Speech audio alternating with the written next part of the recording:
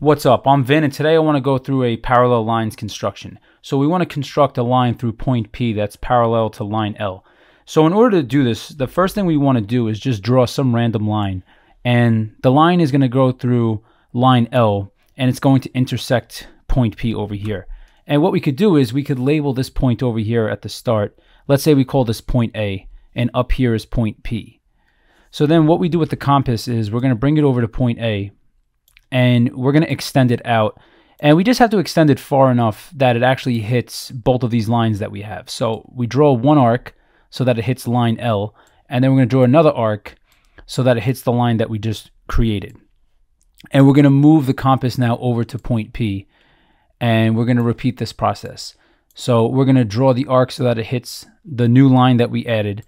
And you could visualize where the parallel line is going to go. It's going to go about here. So when we swing this arc, we want to swing it in such a way that it's going to go through that parallel line in the last step. So then the next step here is you need to measure the distance between these 2 points. So the 2 points that I'm highlighting here, we're going to measure that distance. So I'm going to place the compass at this point, and to measure the distance, what I do is I adjust the compass so that it lands directly on this point. And to show that I actually measured that distance, I'm going to swing an arc here. So that shows that I actually measured the distance between these 2 points. So now I move the compass over here to the point on the new line. And what we're going to do is we're going to swing that arc like this.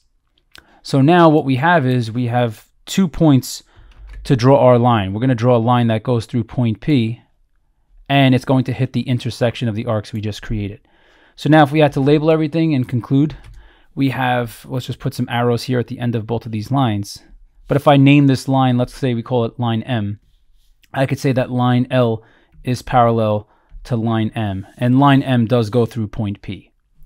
Okay, well, this is going to conclude this video on constructing parallel lines. If this video was helpful, please like and subscribe. It really helps me grow the channel. And if you got any requests, just leave the topics you want me to cover in the comment section below. And thanks for watching.